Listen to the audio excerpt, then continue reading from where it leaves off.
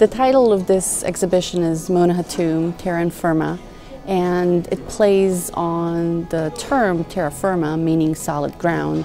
and it's an actual reversal of the term meant to suggest instability or something that is in flux, and Mona Hatoum articulates that sense of unease in her work in various ways. One of the themes in Hatoum's work is the exploration of the uncanny, which is a Freudian concept that refers to everyday objects becoming unfamiliar and perhaps even threatening. And one such example of this work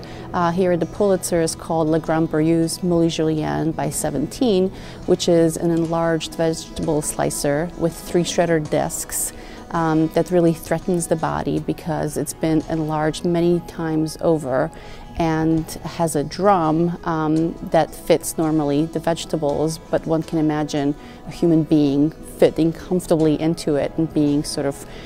shredded to bits. At the same time that there's these disquieting associations with this work, there's some humor as well. Because of its large size, the experience of the sculpture also makes the viewer feel like Alice in Wonderland character, and so there's these push and pull dualities that one really experiences when viewing Mona Hatoum's work.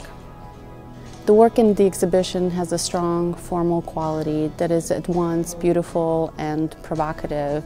and will be really stunning to experience in our building. At the same time, Mona's work poses larger questions about our universal human conditions that are really relevant to the present day issues of displacement, of belonging, and so I think it'll have a resonance that is both formal and aesthetic, but also meaningful to visitors.